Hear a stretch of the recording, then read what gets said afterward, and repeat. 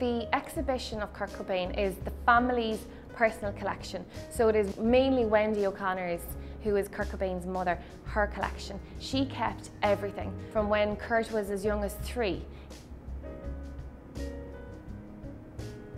He was an avid drawer. There's a huge amount of artwork that Kurt Cobain drew himself.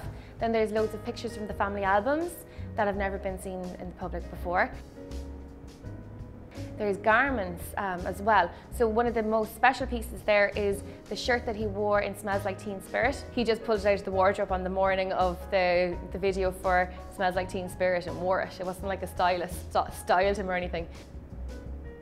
There's also a couple of awards here, including his MTV Music Award. And very special, his Converse runners, which he was rarely seen without. The story behind the Kurt Cobain exhibition is quite special. Our CEO, William Doyle, met Kim Cobain, who's Kurt Cobain's sister, in LA last year. The whole family are preoccupied with their ancestry, and William put them in touch with a genealogist and helped them along that path. They just really liked William, and it was a personal relationship between Kim and William that built up, somebody that she would trust. So for all those reasons, the Kurt Cobain exhibition came to the Museum of Style Icons in Ireland.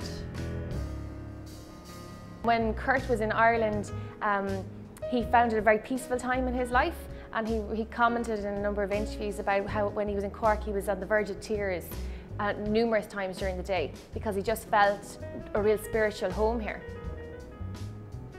Wendy O'Connor has kept everything from Kurt Cobain's childhood. Like there's a Snoopy dog lunchbox. When Frances Bean Cobain came here, she got so excited about Chim Chim the monkey. This was a toy that Kurt had from his childhood, and it actually appears on the back cover of the album Nevermind.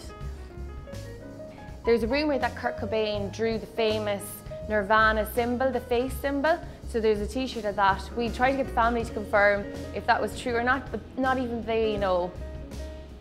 There's a lovely smashed guitar as part of the exhibition, so Kurt was very famous for smashing up his guitars.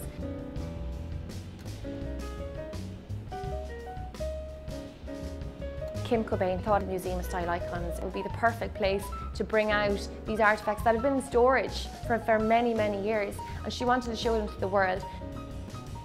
She wanted to show them in a way that would be a fitting legacy to Kurt Cobain.